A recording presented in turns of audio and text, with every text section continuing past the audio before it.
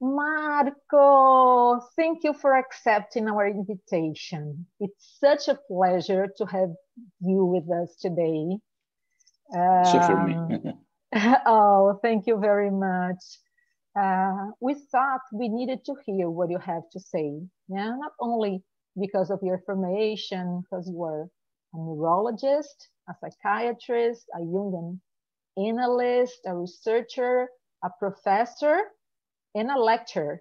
Yeah. At the University of Rome. Can you tell us with your beautiful language, how do you pronounce the university you work for? Università di Tor Vergata.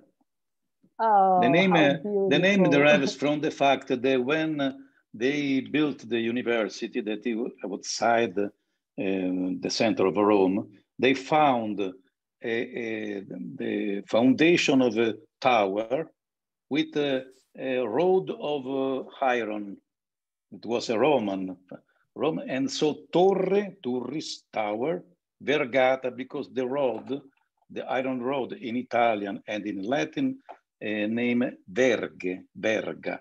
Verga is the name of the road, iron road. So Tor Vergata is the name. Oh, how beautiful. Okay, and you also are a guitar player who can sing Yes. Chico Buarque songs. Un poquito. Yeah. I felt so thrilled. Io cantavo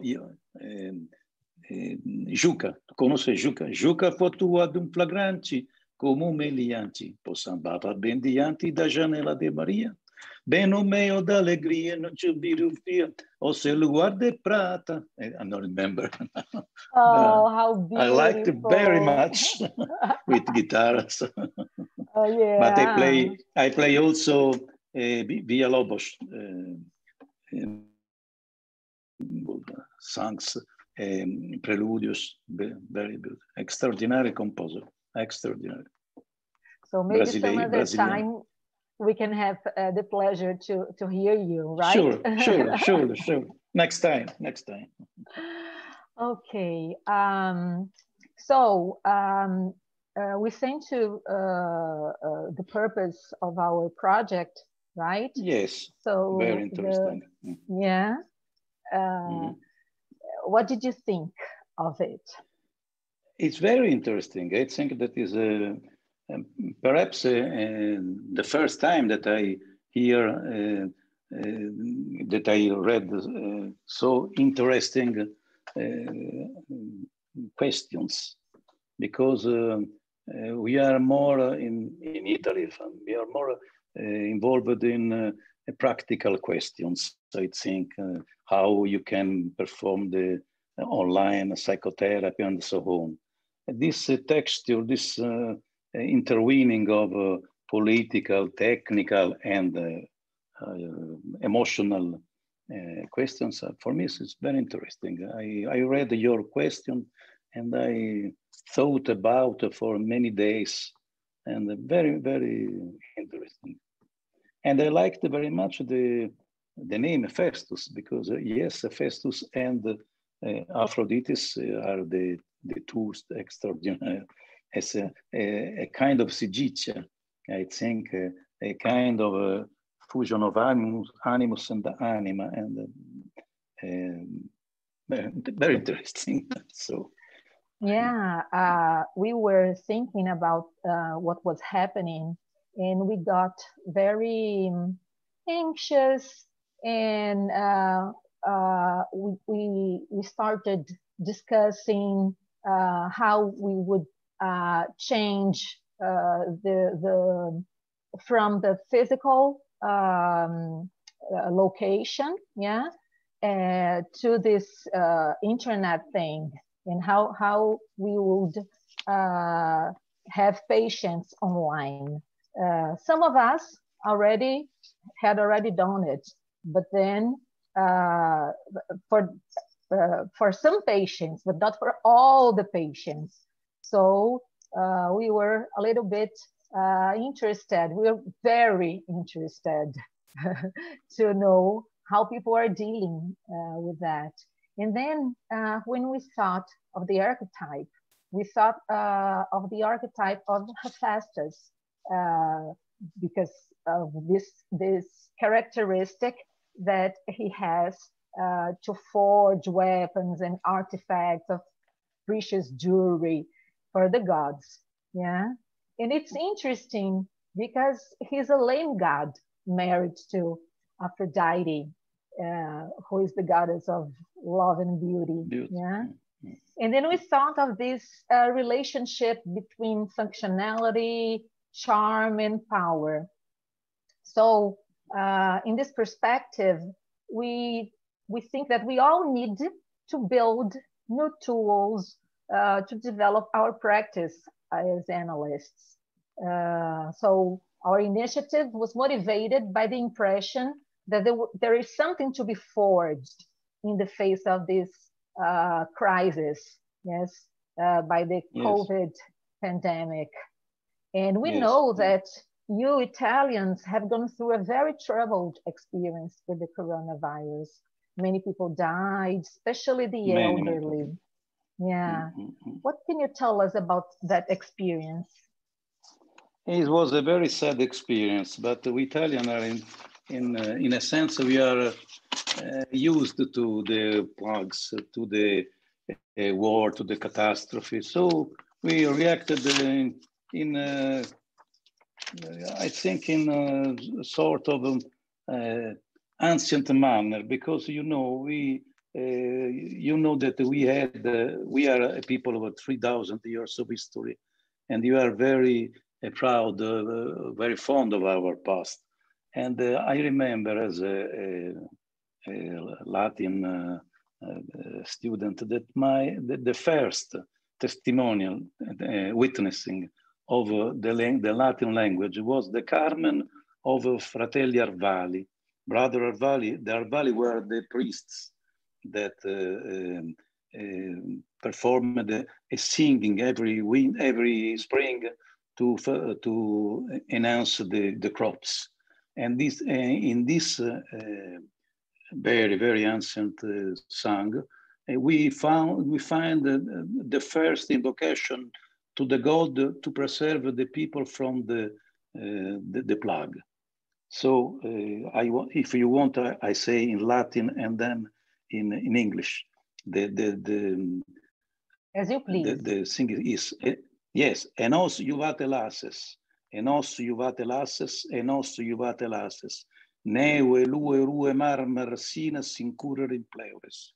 That means, help us, O de Ilari. Ilari was the gods, the little gods that were the gods of the house. Help us, O de Ilari. Do not allow, O Mars, O Father Mars, that the plague and the ruins fall upon many. And this is, in my opinion, a sort of fil rouge that in our history is always present. And so the reaction of the Italians has been very, very strong, very compassionate. We are reunited ourselves. We are very individualist, as you know. I don't know if you know the history of Italy. After the fall of the Roman Empire, it was a story of a continuous fighting between the cities. We are the country we are dominated from the foreigners, and so we are very separate. Every 10 kilometers you find another city with other uses, with other way of speaking. But in this condition, we were very, very united.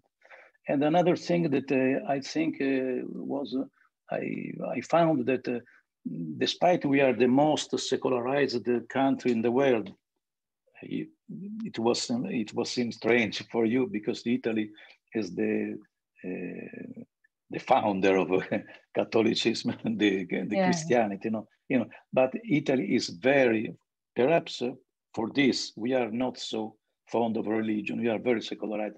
But I think that this fact is very important because some elements of the Catholic potremmo dire, verbs are the brotherhood, the trusting, the patience, the hope, have helped us a lot. We, in a sense, we made a sort of laicist Christianity that helped us very much. But no, we are hoping that things are nuovamente of new, again, beautiful, good, but we don't know. We're waiting. Okay. And how did you, in special, deal with this with this change of environment, of setting? So when you started. Yes, for me it was not a very beautiful thing. I was not so, because I use the bed, the couch. I am an atypical Jungian because I use the couch. And so I don't see my patient in the face, and he can't see me. So it was very difficult for me to perform the online psychotherapy. I was forced to make it, and I think that we are deprived of the body signals, the non-verbal signals. And this is a lack of very important clues for us. And another thing that I noticed that it was the privacy was broken, because you can see the house of the patient and the patient can see the house of you. This is, for me, a danger for the temenos in the relationship. But it's also something that force us to invent new ways to hear, to listen to our patients. We are forced to cogliere, to see some little signals, small signals that we never used to deal with. And so perhaps is a new technicality that is growing up. For me, it's very difficult. It was very difficult. Now I am in some way beginning to see the positive aspects. That's where Hefesto comes, right? Yes. With the new tools. Yes, this is Hefesto, and the new tools. Naturally, it's not easy. It's not easy because you don't know really what will happen. The noises of the house, the children that come. The first sit that I had with my patients, I forget my guitar in my room, so they knew that I was performing the guitar, and this was for me a break of the come si dice, abstinence rule. But it was very interesting because they made the dreams about me as a singer, as a player, and we worked about this. It was very interesting and very new things about them with this situation. I am not a fan of the disclosure. You know that now there is this current of psychoanalytic thought that thinks that the psychoanalyst must share his feeling with the patient. I'm not in this situation. I am an old thinker. Traditional one. Yes. I am very. I think in Italy, I don't know if there is the same thing in Brazil. In Italy, we had two fields of psychoanalytic, Jungian psychoanalyst, the old one and the new one. I am a sort of bridge between old and the new because I use the coach. I am very, come dire, attento. I don't remember the word. Come si dice attento in English? Attentive to, yes, attentive to the rule of the setting. So I am not, I repeat, I'm not very, I don't share anything of me with the patient. They don't see me. This situation, the new situation forced me to modify. And what I used to think that was a danger, piano piano, un po' alla volta, is coming a new horizon, a new field of investigation. So I don't know what. I've had some problems with my teenagers because I asked them to use the earplugs. And then they forget the earplugs. And then I say, let's remember that we have to have our privacy. And then sometimes I have to go back again, so that they use the earplugs. Yes. Marco, do you use any kind of expressive resources?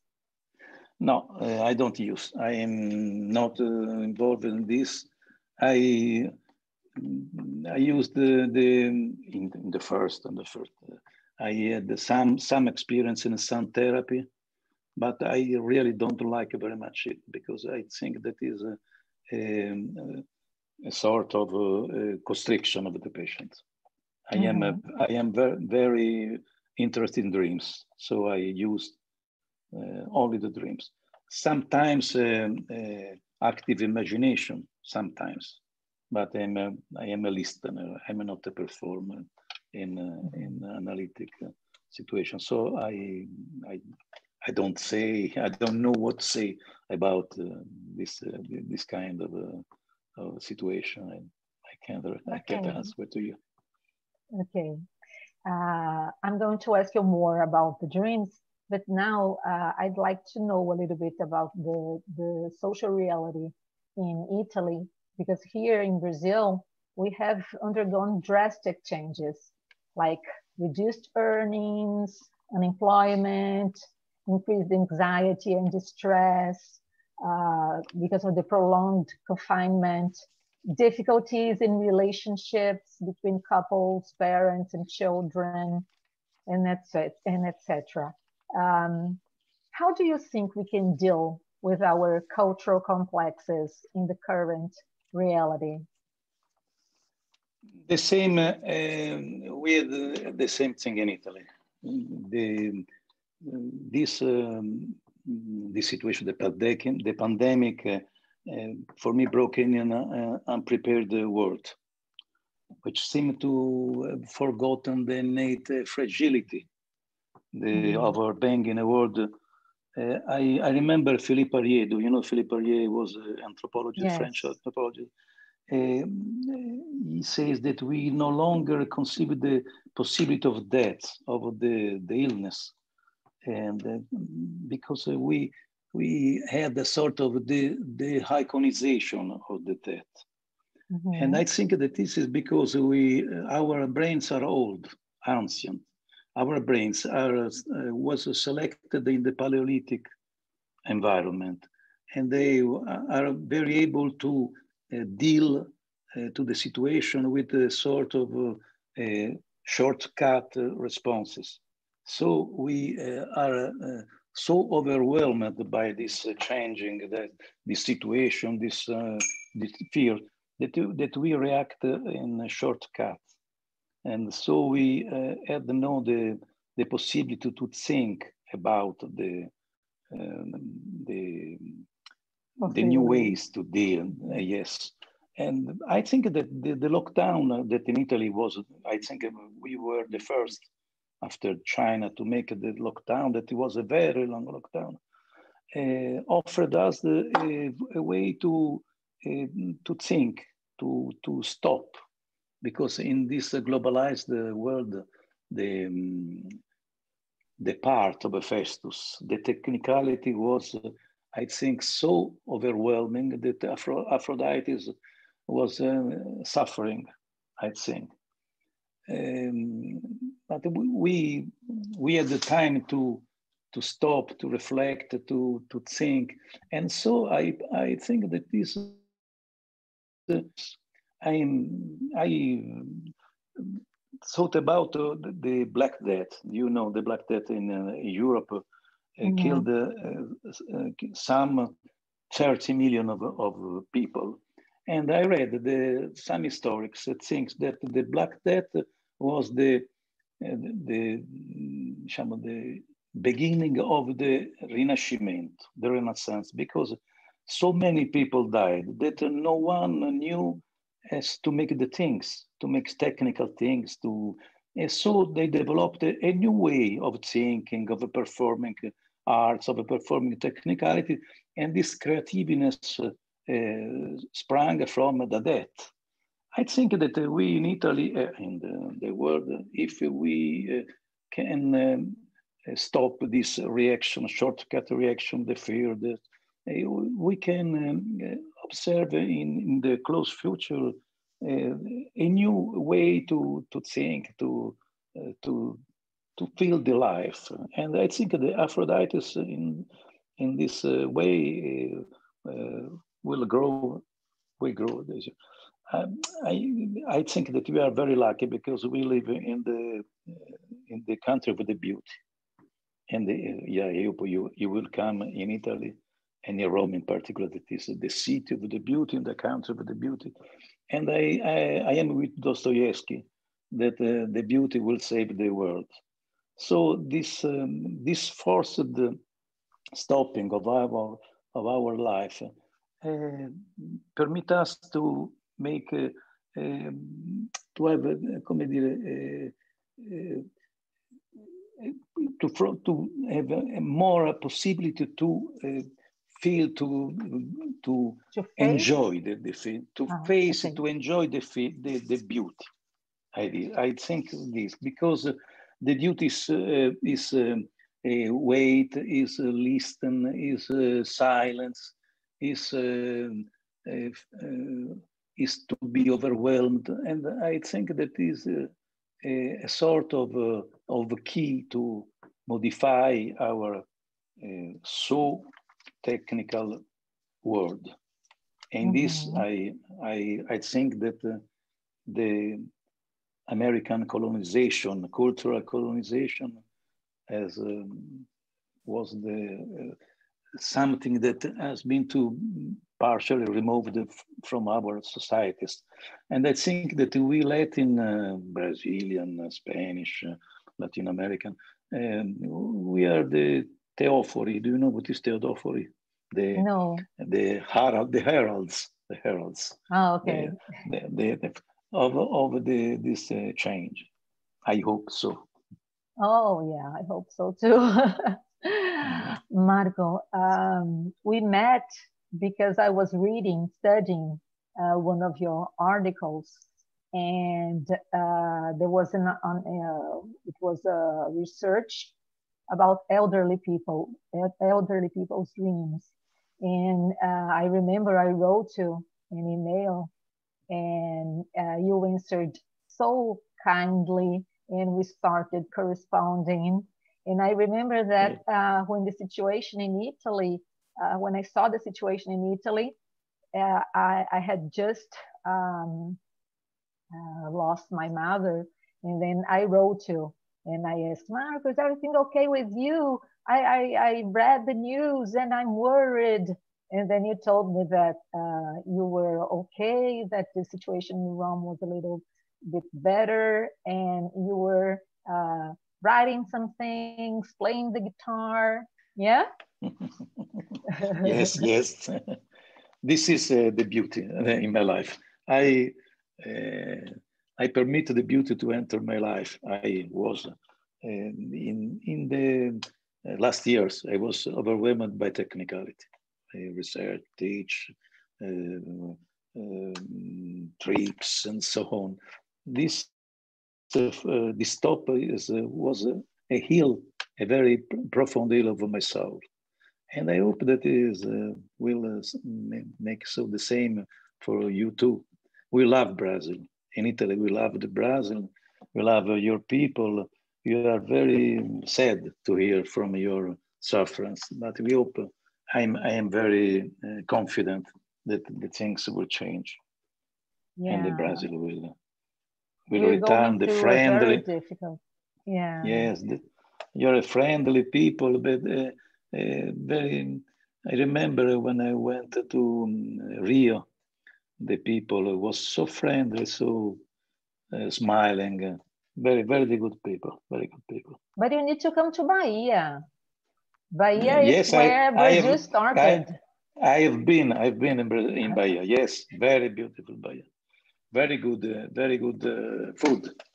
I like another thing important that in this stop, first stop, I cooked very much. I like to cook, and the cooking is a transformation. So when I cook, I think about my patients, about the things that they are transforming in their souls. So I perform a transformation, physical transformation, and I think I perform spiritual transformation. So many things I think will help us to recover in this bad situation. Yeah, we have been going through a lot of difficulties regarding the political scenario and environment. And yes, we read, yes. I'd like to know how you Italians, or if you know of other countries, how is Brazil in the picture abroad?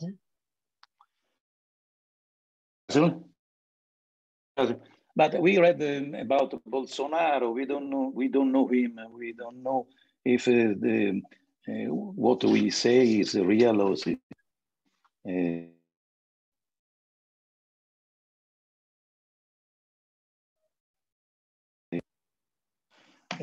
we don't know. We are, come dire, very preoccupied, because I think that is not the man that can front this situation. I think that is a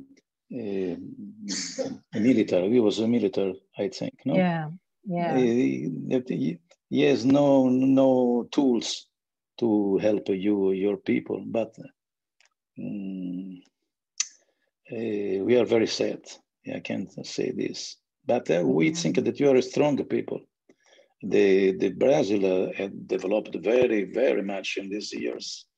It began a developed country, I'm sure, and I think you have the tools, the possibilities to front this bad situation. Yeah, our president was used to be in the military, but he has been a poor politician for over 30 years. Yeah, so it's even more terrible than you can imagine.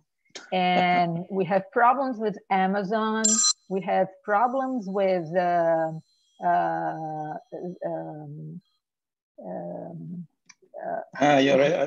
we read of the flames, the firing in Amazonia. Yes. The originary peoples in Amazon. Yes. So it's everything. And he's a negationist. So he doesn't accept. Now we're having problems with his campaign against vaccination. Can you imagine that? He is against the vaccination? He is against. No. Yeah. Why? He's saying that because he has a kind of leader who says he's a philosopher, but he is the only one who claims himself as a philosopher. And then he's against vaccination, and he's the guru of our government. And he says that vaccination is not compulsory. And we are dealing with that now. We too in Italy have a current no vaccination, but they are not so important. They have not power, political power, but they are growing also in Italy. It's a return of a medieval, I think, medieval situation. Yeah. It's in a Jungian point of view, is an archetype of Senex archetypal situation, I think. But luckily they have not power in Italy. Terrible. Thank God. How have you Italians been dealing with the visible and the invisible deaths of those who have been buried without their families? Now in Brazil, we have passed the outrageous mark of more than 150,000 deaths in Brazil. What about you? It was very difficult for us. I had some friends. A friend of mine was died and was buried without the presence of the children, the husband. It was a terrible thing for us because we couldn't express our loss, our sufferings. But in Italy, we had in some way the possibility to speak with this patient because our nurse and our doctors, me too, but I don't were very old manner, and they used to help the patient to speak with the phone, to see with the phone the parents or the children, the wife, and so they had this terminal final satisfaction. It was very, very, very healing, very, very good for them. They didn't die alone in some way. Yeah, it was very difficult. And you had that movement from the windows, like people singing and playing. So beautiful. Very beautiful. The closeness, the participation. This is what I mean. I mean when I say that we are an ancient people, because we are so individualist, but we had a sort of network, ancient, a matrix. I will say that make us very proud to be Italian and to have this love together. We love each together. We are different from the Anglo-Saxon. I don't hate that Anglo-Saxon. I have many friends, but they lack of this situation. Perhaps because they are Lutherans. I don't know. I'm very interested in religions, as you can imagine, and I think that the way we were plasmed, we were molded by the Catholic Christianity is with very important negative aspects, gave us some positive features that are very important, very useful. And now I think is the moment that these features that are not religious, obviously, now we are a secular country, but we have this inheritance that will help us very much to love we bought with themselves, ourselves. It's a good thing, I hope. People here in Brazil, at Universidade de São Paulo, are having this research on dreams. And I heard Christian Dunker, I don't know if you have heard of him. He's a psychoanalyst, and he says that people are dreaming of public figures, public people, and like the president. People have been dreaming of Caetano Veloso, and Chico Buarque, and he thinks that this expresses the collective unconscious and some kind of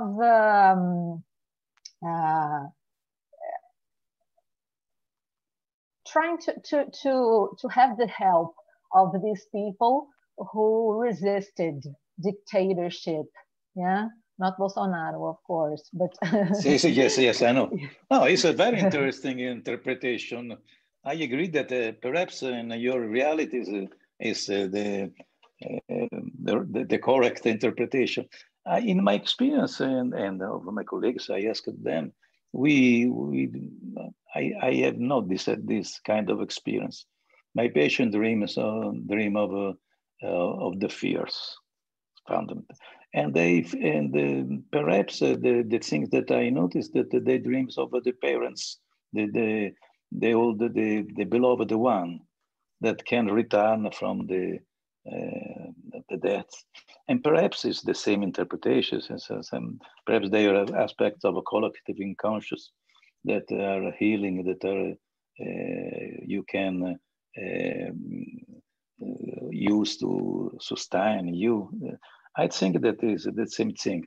We in Italy, we don't like very much the power figures because we are dominated for centuries by foreign rulers. So we don't like very much the political figures, but we like very much our parents. And so in the dreams, they return to heal, to sustain, to help us. But I think that is the same interpretation possible. Oh, that's so interesting. Yeah. Yeah. And Marco, you have another research on dreams of yes. survivors of Auschwitz. Yes, yes, they were. We had 800 dreams of people that was inmate in Auschwitz camp, and after 30 years,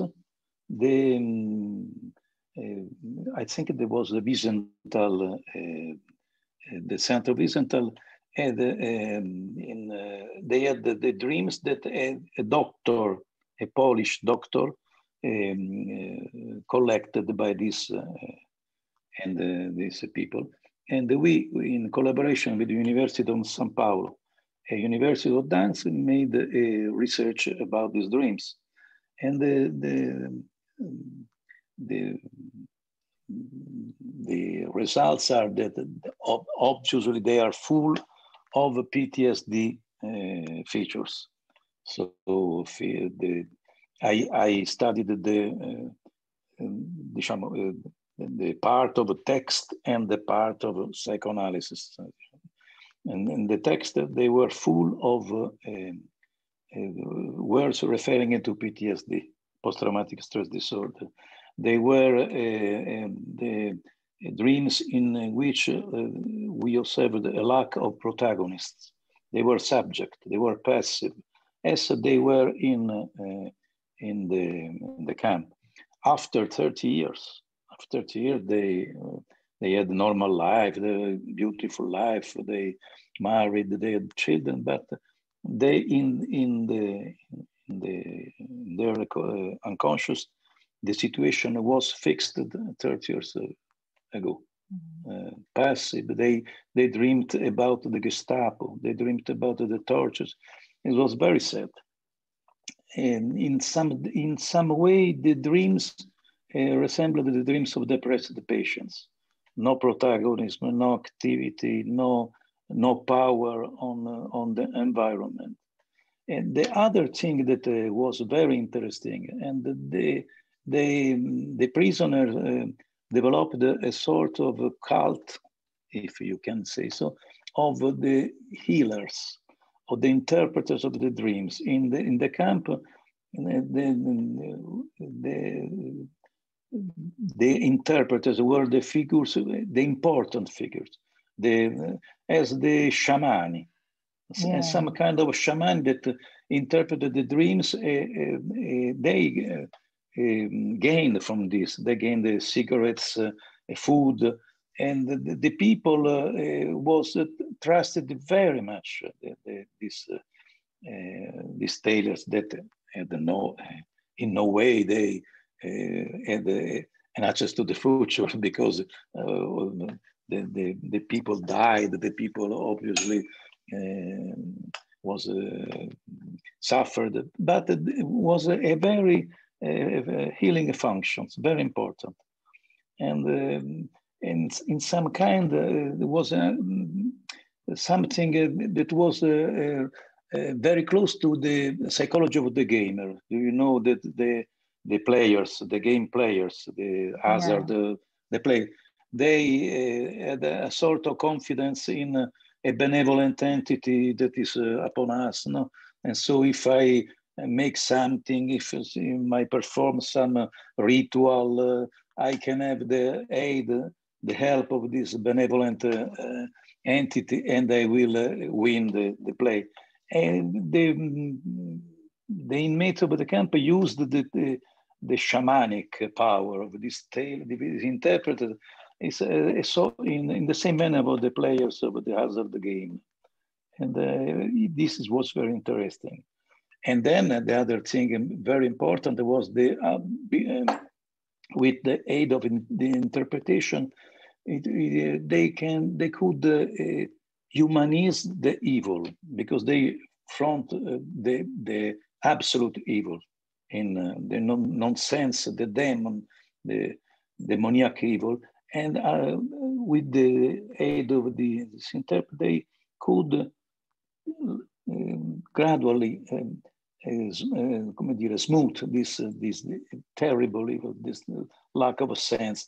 I think that we noticed in some of these dreams, there were loaves, logging, pounds,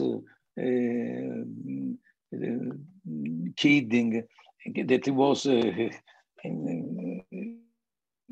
the beginning. I was amazed of this, because in this situation of terrible sufferance, you could laugh, you could kid. But I think that it was a sort of a passage from evil to human. They were some trickster aspects that for me, they signaled the modification of the nonsense of the evil, and they went to a comprehension, a possibility of share the experience. It was a very interesting analysis that we made, and very, very sad, because they were really in the dreams. They painted the terrible situation to waiting for the punishment, for the death, for the Gestapo that was omnipresent in the dreams. But a way, the modification and the birth of a hope. And this is the very important thing that we noticed. And so I think some parallelism with the situation that we have now. We deal with Pazuzu. Do you know what is Pazuzu? Is the demon of the plague in Assyrian culture. We deal with Pazuzu, but we are waiting for a new renascimento. I hope. Yeah, I'm an optimistic. I hope so. Yeah, but as you were telling us the story, I was kind of remembering and suffering, because our healers, our people from the forests, they are being decimated and then in Amazon, right? And other places too. And this is a damage to our ancestors. Yes. So I feel very, very sad because of that. And we have to hope for the best, and see what's going to happen next. Yes. Marco, we are talking mainly to Brazilian analysts. So would you like to say something, anything else? Is there anything else you would like to tell us, to say to us? I don't know. I think that I said all. Okay. Perhaps in the future, if we met again, I will think about. We would love to have you with us again. Yes. I'm thinking about the groupal aspect because I am also a group analyst. So I'm thinking about the groupal features perspective of this situation. We talk about this issue in the future. Okay. So thank you very much for being here with us. A pleasure. Okay. A real pleasure. We're going to stop recording now. Okay. But then Igor and Silvia are going back. Okay. Okay. To say goodbye to you, to goodbye. thank you. Ciao. Yeah. Ciao.